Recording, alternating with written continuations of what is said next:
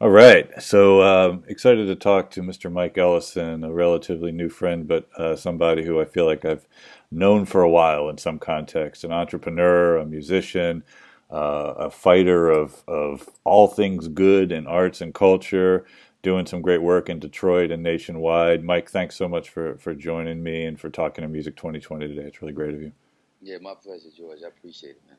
Thank you. So, a bunch of topics that I want to get through today, all related to what we're trying to do with Music 2020 and our mission, really, of trying to create a music business that is has sort of more winners than losers. I think we can all agree that the music business right now isn't working as well as it could be, and I want to talk through some ideas that you might have and your history, how you got here. But let's just start with just a short sort of bio from yourself, who you are, how you got here, and what you're working on.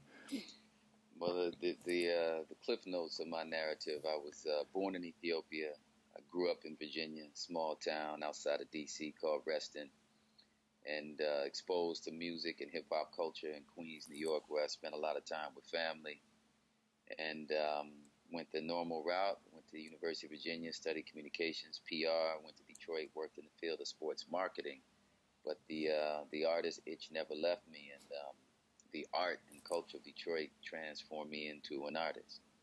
And I've been able to express myself in the field of music, several genres within music, stage, theater, film, and television, poetry, spoken word, and what I would consider a community outreach model. Yeah, I love it. And one of the things that I've gotten to know you a little bit that I so admire about your work is that it seems, and I think this is maybe a key point for musicians generally, and it comes up with a lot of the people with whom we speak.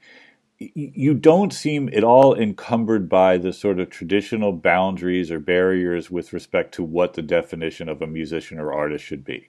I know that your background is poetry. As you said, you've got expertise in advertising, marketing. You do all this stuff in the community. Talk a little bit about how or why that might be important. Obviously, you can only talk about yourself, but how should artists be viewing the definition of art so that they can sort of expand out and get compensated more fairly and all the things that we want? Well, I think I think the standard model of the music industry, if we'll call it that, Yeah, kind of led us all to believe that there was one path and one mold, and these are the steps you must do, and this is what you should do, and this is how you should do it. right. And I think so it limited our thinking in terms of what we could embody as artists in totality. Yeah, And I think it also limited our skill set, right? Because the notion was that, hey, it's hard enough to just be a great singer or a great musician. So just dedicate yourself to that and let other people worry about the other things. right. And that worked for a handful of people. But in the long run, as you know, the less educated you are about the other things, you're going to lose in the long run. And I don't think it's reasonable, though, to think that all of us can master Yes. all of the things that Yeah. are necessary to bring your art to market. Right. And so I think for me, it really was a matter of necessity.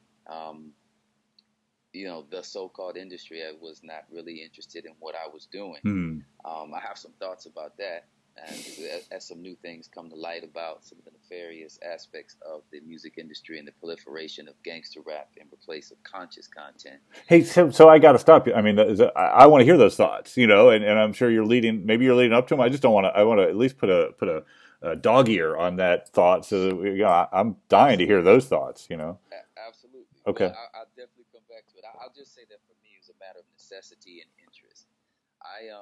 I'm motivated by purpose and environment. I Yes. need a purpose that's bigger than my ego because for me, I don't think ego is enough to sustain you through some of the crap you face to be an artist. And then my environment, I'm influenced by my environment. I grew up in a very small town. Certain things were limited. I knew what I aspired to, but it wasn't authentic. And then the more life experience I got in environments like being in Queens and then Mm. ultimately Detroit and then traveling the country and then going to places like Ethiopia is when I think, fully matured as an artist, which I'm still doing. Um, Going back to your point, I think, there's a lot of evidence to suggest that, and this is not to disparage any particular group or brand, but there's a lot of evidence to suggest that the proliferation of gangster music in the early to mid '90s, and from then on, um, was intentional, and the effort to neutralize groups like Public Enemy and other conscious artists that were influencing millions around the globe was deliberate. Oh man. And there's a lot of evidence to suggest that, and there are a number of artists who lived it, who can talk about it. You can see the interviews on YouTube. And when you look at how that coincides with mass incarceration, the business model of private prison, the private prison industry, a profit motive behind incarceration, where you have, publicly traded companies, and then when you look at what was the music promoting? Murder, misogyny, materialism. Unbelievable. So, you know what I mean? I think I do. It's a deep and profound statement that is awkward for middle-aged white dude to sort of comment on, right? To be blunt. Yeah. I gave a speech not long ago, and one of the highlights of my career, life, whatever, was Chuck D giving me a shout out on Twitter about it because I referenced Public Enemy in that speech. So there's a lot of my heroes in that speech, by the way. That's kind of you. Well, they're my heroes too, and so what you're saying, sort of related to what we're trying to do here, is like, I don't know quite how to frame this, but the institutions or the institutionalization of the music industry by these sort of corporations or what have you had a very, very chilling negative effect or what have you on the output of creativity, and has led us to this place, and I'm making something up, so tell me where I'm wrong, led us to this place of, let me pause. I believe, and I teach ethics, I believe that anything that has been built on a unethical firmament ultimately crumbles. And so you could go back to the United States of America and our great original sin, which I think is one of your phrases that I'm stealing from you, of racism, and track how that's led us to so many of our issues now. Are you essentially saying something similar about music, that these institutions have led us to this place where the music business currently, for most people, is in just such a sense of disarray, or am I just making this reducing it to something stupid?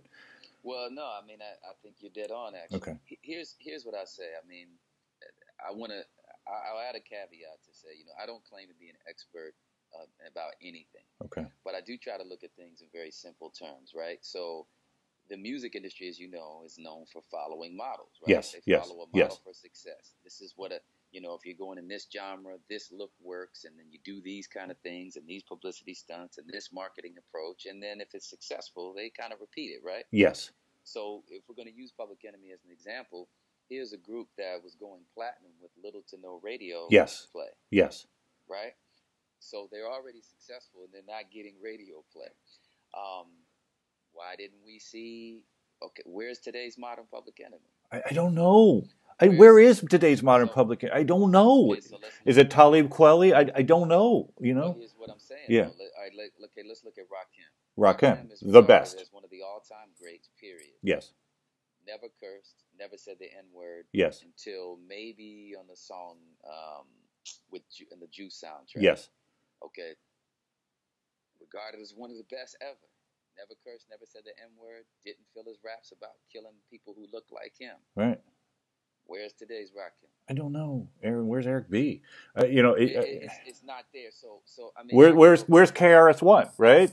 Well, that's what I'm saying is that, like, in other genres, right? Yeah. Like the legends are embraced, the Beatles and people, like, they can sell out arenas, but then the people who pioneered this art form, you can go further back, right? Look at The Message, Grandmaster Flash. Sure. Yeah. They were dealing with the struggles of urban living, but not in terms of shooting every nigga on the block. Right. Where is that? You can go further. Look at, like, Lauryn Hill, the miseducation of Lauryn Hill. So did the music industry try to recreate Lauryn Hill? Instead of Lauryn Hill, we get ultra sexual, overt lyrics from female. Now, again, I'm not knocking any particular artist. I get it. But I'm just saying, like, there are models for success that promote consciousness and self-love, and you don't hear it. You don't see it. So let me take this in a slightly different direction, even though I'm having to fight all my better instincts because I could talk about this forever. But Yeah, it yeah, also we sort could get well, sidetracked. no, but it makes me so profoundly sad that it's hard for me not to just sort of get emotional talking about it. Let me pull it into a direction of obfuscation because one of our tenets here is that we need to redefine sort of radio and streaming services in their relationship as business partners. And I've long held a theory, and maybe this links to what you're saying, that record labels, publishers, the institutions have leveraged their knowledge. I use a fancy term called information asymmetry. We know more about something than you do, and we're going to leverage that in order to benefit ourselves, right? So, I mean, there is a path that says sign this paper, artist, and we will. But don't look at it. Sign it, right? Hmm. And and maybe that ties into this institutional. Because what you're sort of saying, and I don't want to use this word, but there was a conscious, concerted effort to sort of silence the voices of a particular type, right? Absolutely. Okay, and go ahead. Well, and even some of the artists that you mentioned, Talib Kweli, Yeah, Most Def, yeah, Harris One. yeah. Again, I mean, they'd already proven their proficiency. They don't you don't see them in popular media. They didn't get the push that other um, artists get. And again, I'm sure there are people are on the inside who can counter what I'm saying, and maybe they have insight as to why certain artists rise and why certain artists don't. But again, I go back to very simple things, right? And I'll try to be artful as to not be offensive, so that if people only catch snippets of this, they won't Mm. miss it. Yeah, yeah, great. What other group of people do you know are rewarded and encouraged to sing about killing themselves? I mean, like, bitch ass niggas just like saying hello in hip hop. Mm-hmm. Okay, so if you had an Asian artist, have you ever heard them say, I don't care what you think, but I'll chop that blank, Mm-hmm. right? You know, uh, I don't hear, I mean, I have Jewish friends and artists. You'll never hear them use disparaging terms that folks use in racial context about Jews in their music, and then on top of that, talk about killing a fellow Jew in that way. I don't hear any other group. You can go down any, and by the way, I mean, I don't buy into the notion of race. I don't like using terms race, class, creed. I think those are all divisive terms. But what other group of people do you know rap about killing themselves, disparaging their women, shooting up the block? I don't care. I'll even kill my own mother. Blah blah blah. Who else does that? No, I What mean, other? I know that's sort of a rhetorical question, but I don't have an answer to that. You I mean, know, I mean, I yeah. mean, I don't. I'm sure there's 7 billion people on the planet, so somewhere somebody said, hey, I'll do Well, this to you. But yeah, for the most part, it has never happened in history before, and it hasn't happened in history since, where you have a group of talented people, and even the most intelligent and gifted among us still have to lace their albums with the prerequisite number of N words and B words and you know gun toting or what have you. Um, so I'm with you, and I'm sorry to interrupt, but so yeah, one if I'm tracking this right, and I think I am, there's an input to a system, right? And then the system gets a hold of it and sort of dictates how to optimize that input for a desired output, right? absolutely. One of our key tenets at Music 2020 is disintermediation, pulling that middle person, whether it's label, publisher, out. Because you said something so profoundly important. Public Enemy became platinum selling with little to no radio play. Right, press actually was sort of important, I believe, in their sort of rise, but it was really somehow even back in the '80s, pre-internet, fans found this and they sort of found it's close to direct from Public Enemy to the fan with as few sort of intermediaries as possible. Hmm. I believe deeply that we need to get back to or get to that place where Mike Ellison releases music and it doesn't have to go through all these, chopped up these intermediaries, whether it's labels, publishers, radio, or whatever, for me, George, fan, to not only find it, but also to compensate you fairly for the music and not have it get gummed up by all the people trying to tell you what to do. Is that at all? I think that's accurate, but I Okay. also think that the same marketing push that you get um, for a major artist who's making party records, you've never seen for a so-called I see. conscious I see. artist. I see. That's Okay. what I'm even in the heyday of hip hop, you never saw any of the artists that we've referenced get the kind of push that let's say even the Tupac. Right now, Tupac was very conscious, right? But he had to give you Thug Life first in order to slide in some other messages Yes. Yes. so that Yes. you Yes. can Yes. get it. But nobody who just says, "Look, I'm not going to give you any uh, genocidal Yes. content. I'm going to Yes. give you all consciousness." Have we ever seen that artist pushed and promoted? Um, I think now you're seeing more of it with artists like J. Cole Okay. and Kendrick Lamar. Yes. I Yes. mean, Yes. there's some counterbalance there. And again, I mean, I don't want to sound like one of those independent grassroots artists who's throwing stones at anybody who's achieved popularity. No. I think they all work extremely hard. They all make sacrifices. Everybody's entitled to tell their truth. I'm just saying, give me balance, right? Like, I hear you, but I guess what I'm saying is that trend, for lack of a better word, you use the genocidal phrase, is that because that is what the audience is demanding, or is that because the institutions have conditioned us to believe that's what we want? We've marketed it that way, and is there a way? Another one of our tenets is a more egalitarian playing field. I don't want to hear music that is negative in nature, that is misogynistic. I just don't want to hear it, right? I think the latter is what you said. Which That is we've created this appetite. It's like, as a parent, right? I have a 3-year-old. yeah, If I take him to eat fast food 7 days out of the week, he's going to start to crave it. that's right. Right now, he eats pretty healthy. Right. So I think it's a combination of, I mean, that stuff is appealing too, right? Sure I mean, it is. the way the beats, there's a science to it, and the way the guys present themselves Oh is yeah, yeah. very appealing to a young mind. So you're going to develop that appetite. But I go back to one of your heroes of mine, Chuck D, and he always just said balance. Balance. Just give me some balance. So to your point, I think it's a combination in the sense that we know that there is a machine that can make people famous and help make people popular and at least expose. It doesn't guarantee success, but it does give mass exposure. So a combination of that mass exposure, which makes up and coming artists want to emulate their heroes, right? And then an opportunity, as you said, to kind of remove the barrier between artists and fans could have a very, for lack of a better term, balancing effect on the content that we're getting.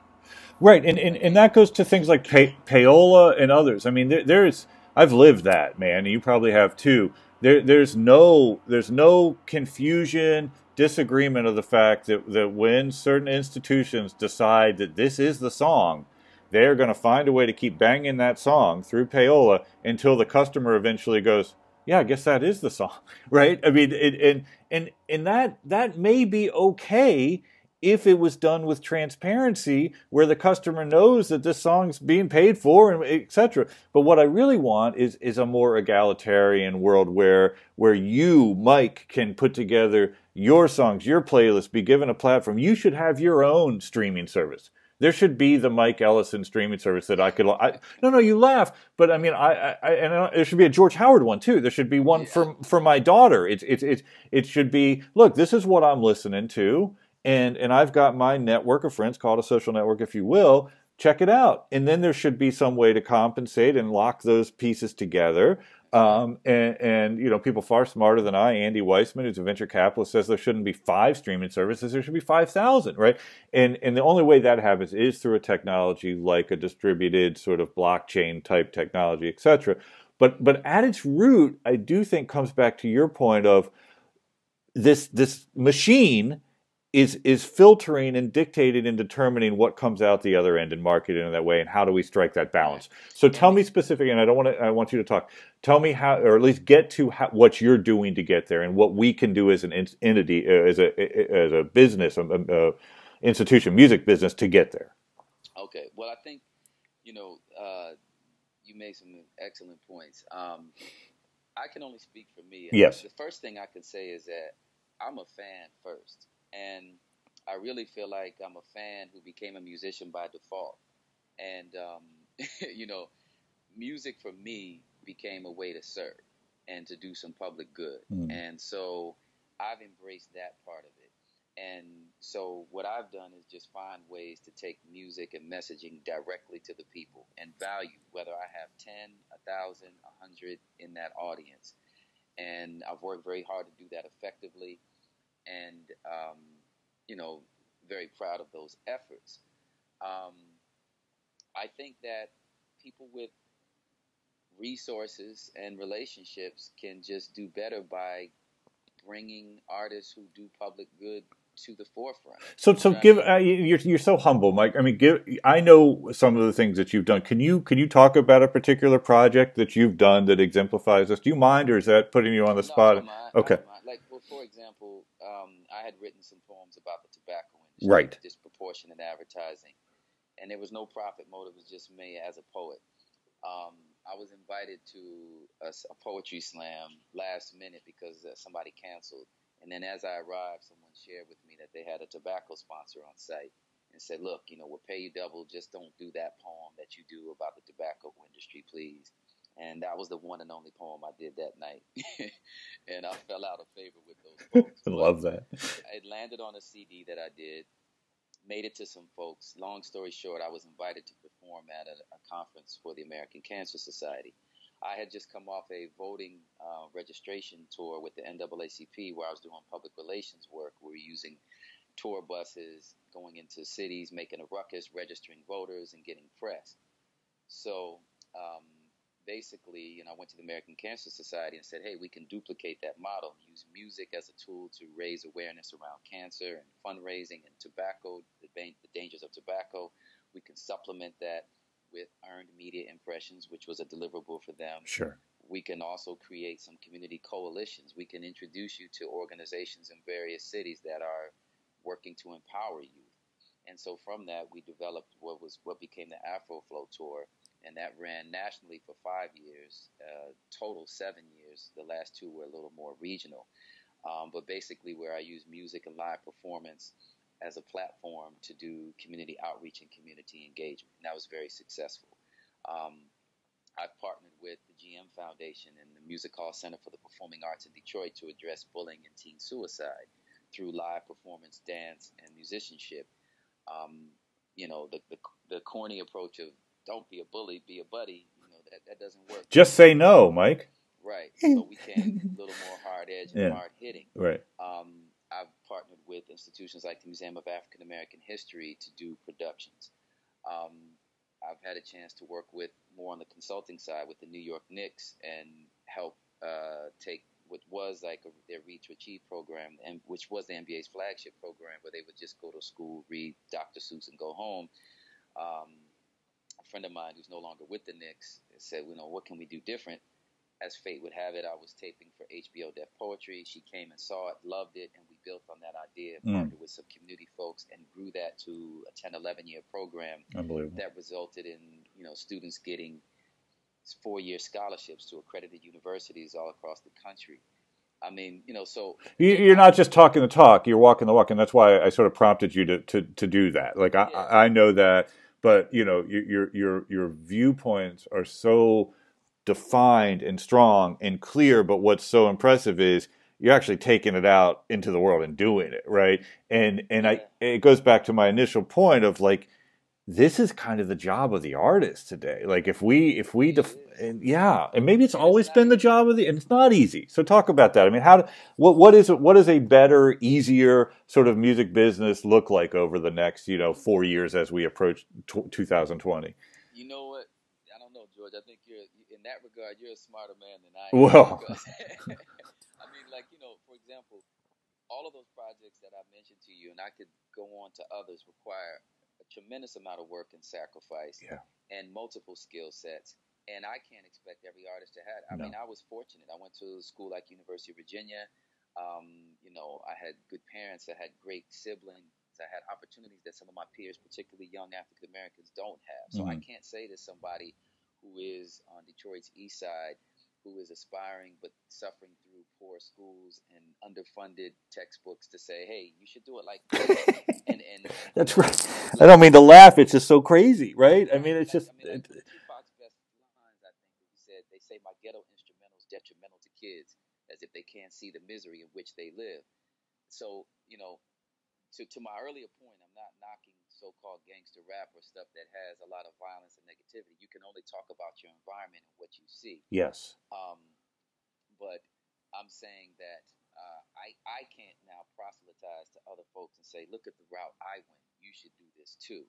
At the same time, there are artists who don't want to work hard. They think that they should Mm. just be able to sit home, write a rap, and then be famous next month. And it's not going to happen like that. Mm-hmm. Um, I don't think, I mean, look, just because if you and I say we want to start a business tomorrow, just because we want to do it doesn't mean the universe owes us a certain amount of success. And No. just because somebody wants to be an artist and make songs doesn't mean that they should be guaranteed success. But I do think that they should be given a fair shot. Yes. I do think that their material, if it's conscious and opens people's minds, should not be blocked by nefarious intentions. That I feel very strongly about. And I also believe that, you look at people who have wealth, um, relationships, resources, and platforms. And they say they want to improve the world, and they say they want to give our youth a chance. But then what do they feed them? Not just literally food, but what do they feed them musically? You know, I had a life-changing experience in Detroit a couple of years ago. The drummer I worked with closely, a guy named Chi Amin Raz, Mm-hmm. incredible percussionist. He took me, he said, "Come on, man, you gotta come to the Stephen Marley concert." Stephen was doing a free concert in Detroit, and I had other plans, but he's like, "No, you have to be here for this." And it was existential, man. Like the vibe was beautiful.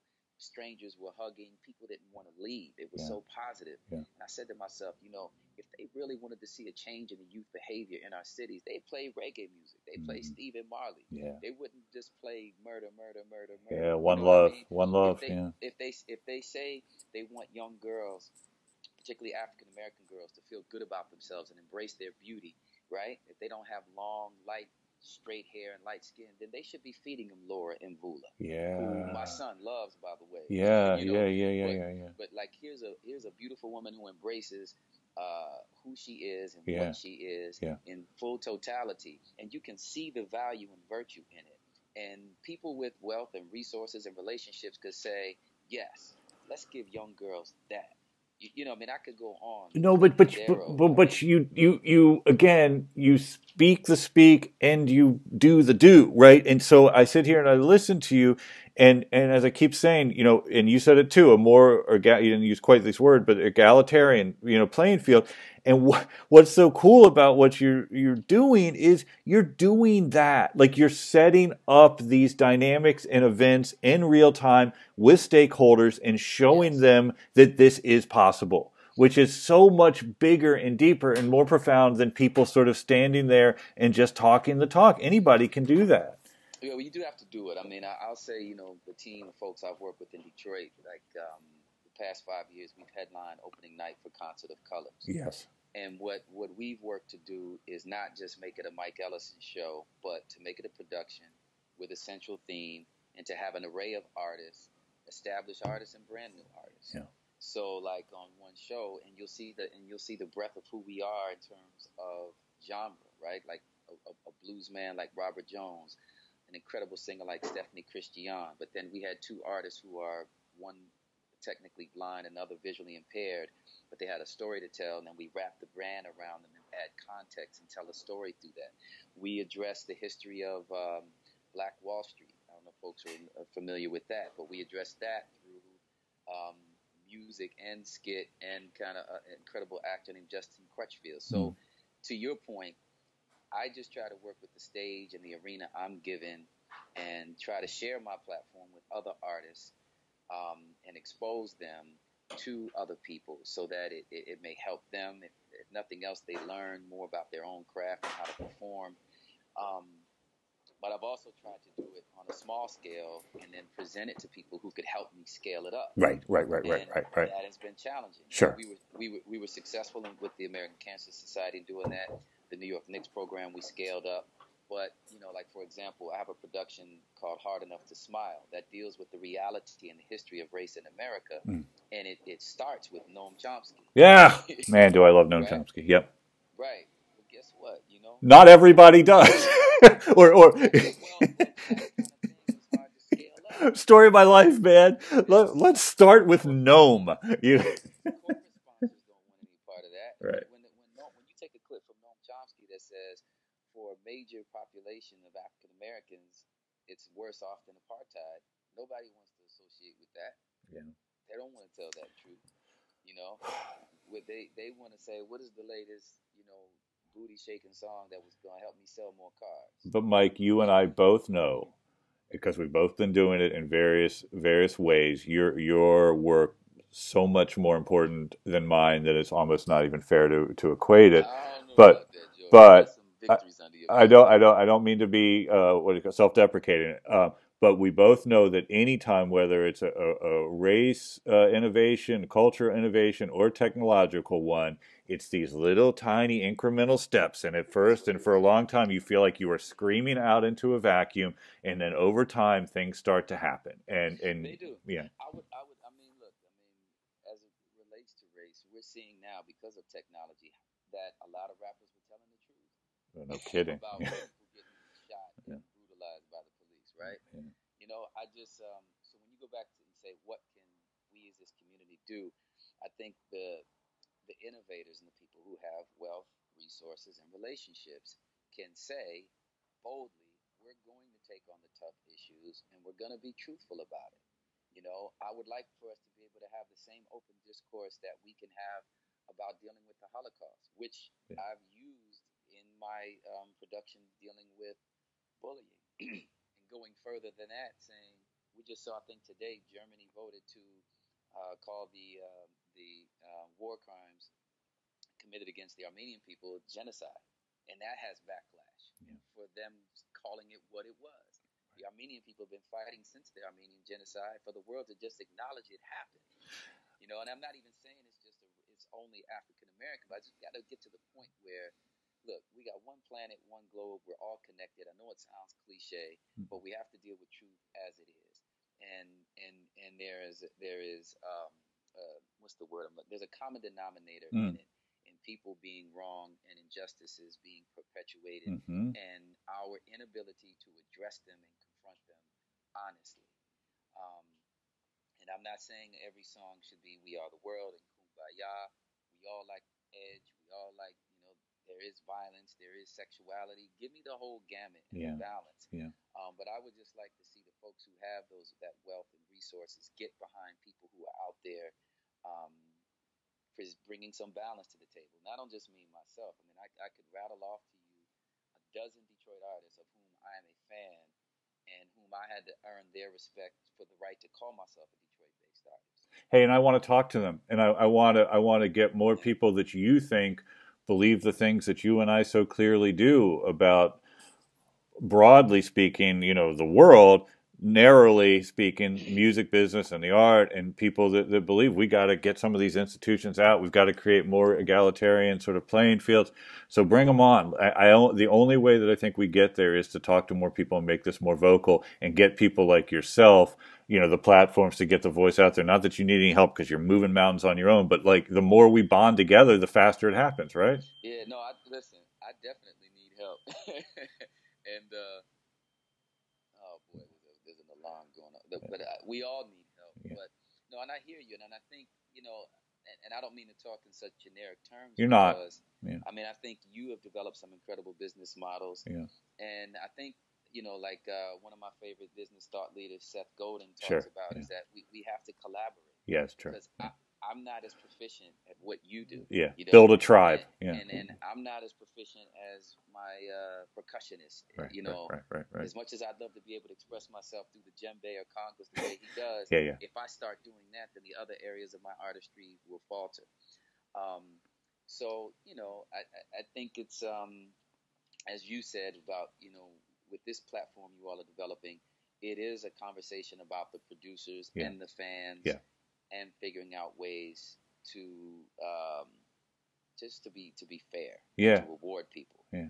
But just because we want to do it doesn't mean that the universe owes us a certain. No, I don't think the universe owes me anything. I mean, one of my pet peeves is when people like post something on social media about how either they found their car keys or they had a child born or they won the lottery and they do like #blessed.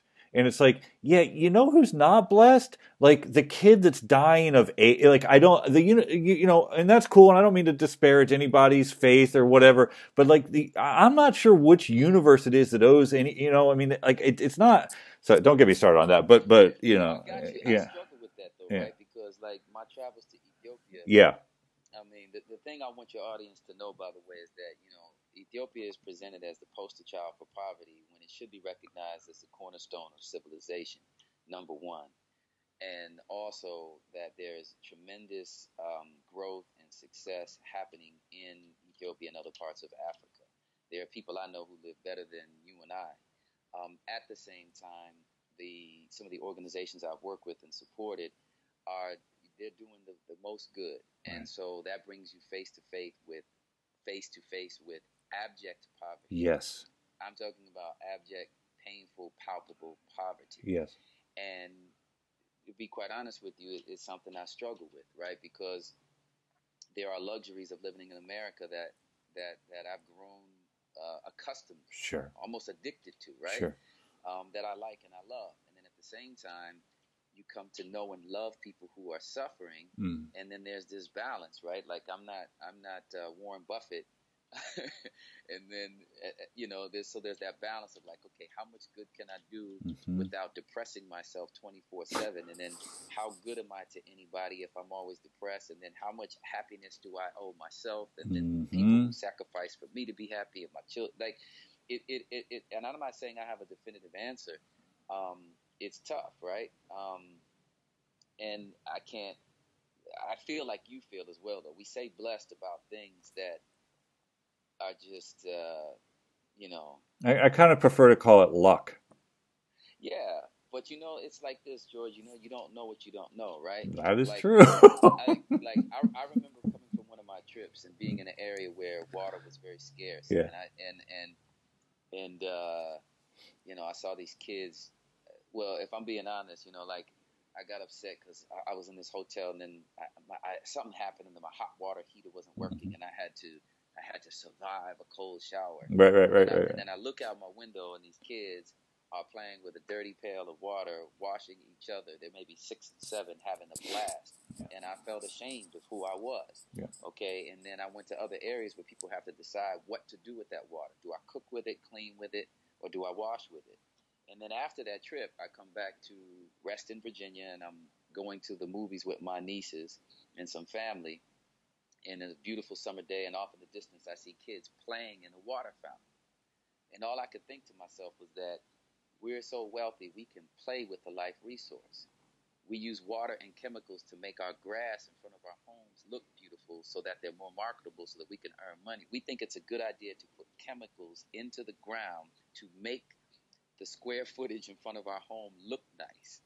And then we sit out there with hoses and sprinklers for that.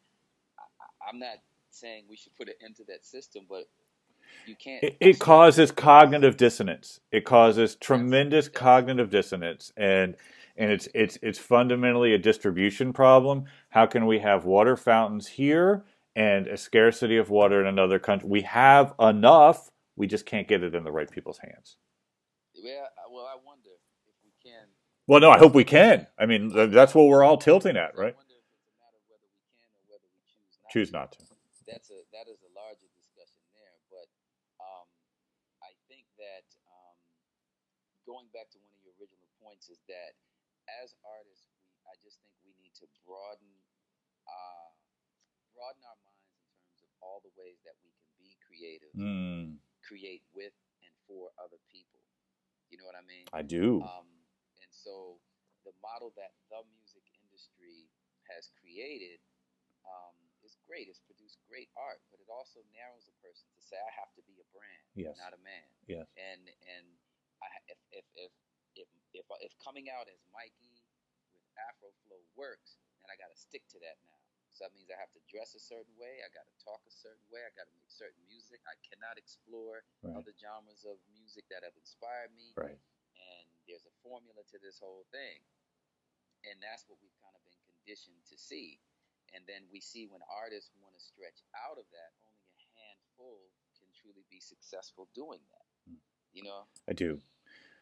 Mike, I don't, I mean, I could talk to you all day, and you make me think in ways that I'm embarrassed that I haven't thought of before. Your work is so important, your art is so important, and my respect for you is off the charts. Thank you so much for this. Oh man, I appreciate it, and hey, maybe we can collaborate and get some of these artists that I'm talking about together and tour the world and be ambassadors for this balance we're looking for. Nothing would make me happier. Thank you again. All right, let's do it. All right.